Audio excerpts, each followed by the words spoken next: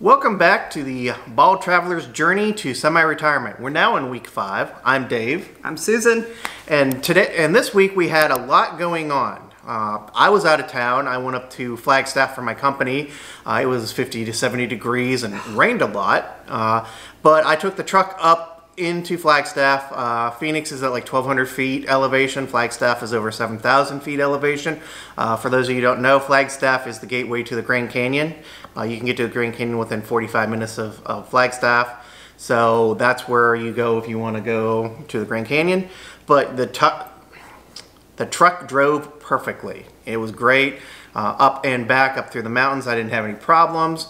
I actually filled the truck up again and spent $150 on diesel and diesel exhaust fluid because we only got a half a tank of diesel exhaust fluid when we bought the truck, and we were down to a quarter tank, and that's not something you want to let go out because it'll put the truck into limp home mode for these newer trucks.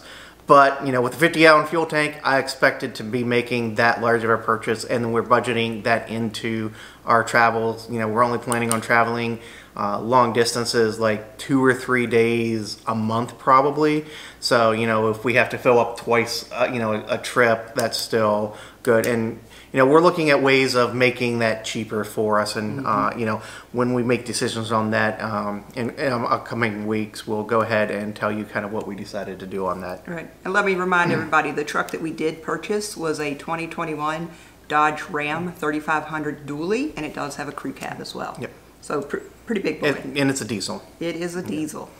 And then while I was up in Flagstaff playing with work, Susan started selling things for us. We have a lot of collectibles and stuff that would take a lot of kind of lead time, so we wanted to get some of our bigger collectibles out and on the marketplace, just because it might take a little while longer to sell, and in some cases, like so for some of your collectibles, we have to do it on payment plans just because you know, they're a little higher priced. Right, and you know, that's part of what you have to think about when you're going to be selling. We are downsizing. We are not going to get a storage unit, so we literally have to fit everything into the RV. And right now we have a 3,000 square foot house full of me, Dave, 2 dogs, and a lot of stuff. So again, like Dave mentioned, anytime you go into this, you need to think about what you need to sell. And I think a lot of people think furniture, but things like our collectibles, they take lead time. I need time to get them listed, get them pictures made, and then my buyers most of the time are going to want layaway. That's just the circles that I'm in. So I would try to avoid that whenever possible, but that is how it works in the collectibles that I personally buy. But right now I've spent most of my time on eBay or Facebook Marketplace, or honestly I spend a lot of time in Facebook groups. So again, with your collectibles, there's probably a group that is tailored towards your collectible. So I'd really suggest going onto Facebook and looking for a group, and usually there's a sales group that might be a little bit separate from a discussion group. Make sure you read the rules, but that's where I've done a lot of my sales. Also, surprisingly, Instagram. I was really surprised by that. I have sold quite a bit on Instagram. So there's a lot of options out there, and each thing has their own pros and cons. But one of the big things is you have to also factor in the amount of time it takes. It literally takes time from you and materials to do things like take the pictures, post them up, get them boxed up, find the right box, figuring out the shipping. Heaven forbid you have an international buyer. Just don't. But all that takes time and energy, so factor that in. Sometimes it's easier just to sell in bulk. Yeah, about 90% of our kind of generic anime, Loot Crate, Funko Pops, Figmas, that type of stuff, we took to a local store that sells collectibles here in Phoenix. And, you know, about half of that we've taken. The other half we were kind of on the fence because we're not getting rid of all of our collectibles right now. We will be taking some with us because, you know, having some of our geekdom and having some of our collectibles are important.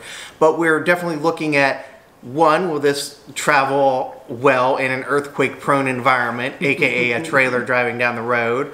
And two, does this have a lot of meaning to us? Is it something that means something to us? I'm keeping, a few anime collectibles. I'm keeping a bunch, most of my Marvin the Martian collectibles. But we also need to figure out where we're going to store it. I think you're keeping some Harry Potter. I'm keeping my wands and my robes for Harry Potter. Right. And we are keeping some of our cosplay costumes too. Right. And like you said, I'm keeping some of Harry Potter, and one thing I'm into is ball jointed dolls. I'm keeping one doll. I used to have 17. So honestly, I had friends out on East Coast that were watching Instagram and saw me selling, and they were starting to think they were going to have to have a intervention for me, because they never thought I would sell my dolls.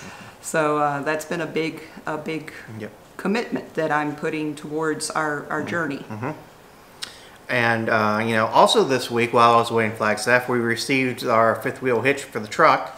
And for those that might not remember from week 4 when we discussed this, when we ordered it, our truck came with what's known as a puck system, so that you could either put a gooseneck hitch in there or a fifth wheel hitch. And since most travel trailers are designed for fifth wheel hitches, we went ahead and pre-bought a fifth wheel hitch that will work within our travel trailer, or within our truck, excuse me.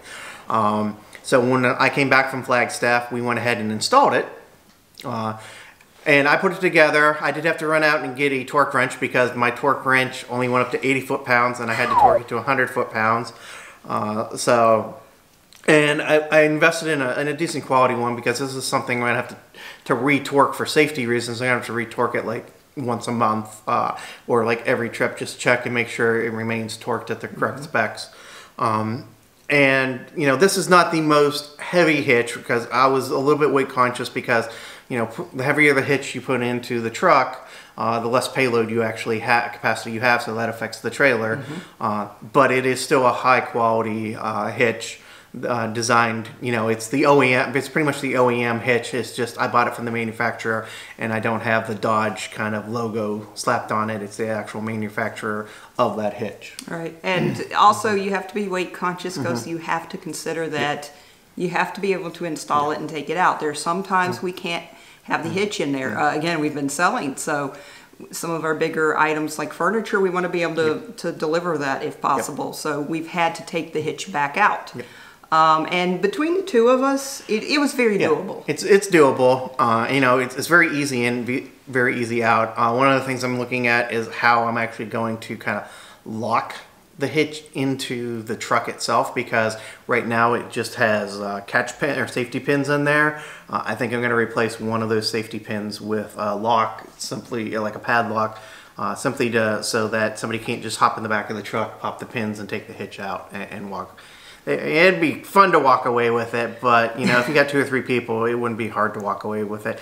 And it probably would not be an uncommon sight at a campground or something like that. It'd be a little bit more uncommon if it happened on the street. And I'm not planning on like putting a tonneau cover or anything on the back of the truck, so we're not really, we're not going to hide it. So I want to make sure it's secure. But it went in without any problems. And then as the weekend came along and I came back from Flagstaff, we started looking at fifth wheels again. And one of the first things we did was we went to the places, the consignment lots and the dealers that we had looked at before, and looked at what their current inventory was, and then started noting and taking video of each of the trailers that we were interested in. Not so much to put up onto YouTube, although we might make a video of that at some point, but it was more so, we were actually going over kind of what the weights were, what the gross vehicle weight, what the dry weight was, what the payload, the tongue weight was, how long it was, what year it was, what options it had, and all that stuff, so that we could come up and figure out which one we wanted. And out of that, we made a spreadsheet, and we'll link it in this week's down in the description. We'll put the spreadsheet down there, and also as we go forward in the weeks until we actually find the trailer, we'll keep that spreadsheet updated, or keep linking in there, so that as we talk about it, you can actually go and look what was on our spreadsheet. This is a Google Sheets document, so it'll be read-only when you see it, but you'll be able to look at it. And so, you know, we started a spreadsheet of kind of everything of what, you know, what it was. And as we kind of refine this a little bit more, we'll kind of go over in more detail exactly what's in that spreadsheet and what we're, you know, kind of what the fields were and what they mean to us. And then, you know, we started looking at RV Trader also. We started looking at Craigslist for like private sale RVs. We thought we had one. And, you know, we were sitting there and Susan, you sent it to me. It had been posted for 2 hours. I looked at it, and by the time we got a chance to reply, not even 10 minutes later, it was gone. It was gone. The post was deleted. Yep. That's how crazy the market is right now. So I'd had, before Dave left for Flagstaff, I'd had some very blunt conversations to say if I needed to make a move on a trailer, I need to know that he would back me on that. You know, he'd probably be lucky to get some pictures, but I wanted to have the ability to make that decision on the spot if needed, because that's the way things are going right now. And this is not uncommon for us, I will say. I've actually bought a house with her back in Virginia, and I almost bought a second house with her back in Virginia. The second one fell through because of inspection issues, but, you know, there were 2 houses that, you know, we purchased out here, or we're going to purchase out here in Phoenix, that she hadn't seen prior to me putting an offer in on it. So, you know, that's part of our relationship, and kind of, you know, we've been married for over 15 years. We trust each other, you know, to make the right decision for both of us. Right. And so, you know, that's kind of the level we have in a relationship. I don't recommend that for everybody. No, but you have to have that ability to say, even if something goes wrong in the future, both of us are ready to make a decision, and we're always making the best decision that we can at that point. And we both believe that. So that means you don't blame each other if something goes wrong later. Yep. So that kind of wraps up week 5. That's kind of where we are right now, going into the 4th of July weekend. And at this point, you know, I want to ask you to please consider subscribing, hitting that the bell button so that you get notifications when we post new videos. And then also, you know, if you like this video and want us to make more, please consider hitting that like button or the thumbs up button on there down below on the screen. And, you know, please put a comment if you would let your spouse buy something multi-$1,000s that you're eventually going to move into without your knowledge. Or do you think we're crazy? You know, let us know. We want to know, because our friends certainly think we're crazy when, you know, when we talk about this, and the fact that, you know, she may end up buying a trailer if I'm away at work or something, or I may end up buying a trailer if she's away, you know, at work and can't get to it and we need to move on it. So please let us know. And again, thanks for watching.